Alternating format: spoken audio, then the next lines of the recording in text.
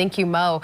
Well, now is your chance to sound off about the proposed changes to your child's school start time. Jefferson County Public Schools is hosting a virtual community information session this evening. It starts tonight at 6 on the JCPS YouTube channel. Participants will be able to submit questions via text. Now, you'll remember JCPS wants to change start and end times at 146 of the district's 165 public schools. Some schools would begin as early as 7:40 a.m., others as late as 9:40, with pre-K getting pushed back to 10:40 in the morning. The superintendent says a change could streamline bus routes and allow middle and high school students to sleep an hour or two later.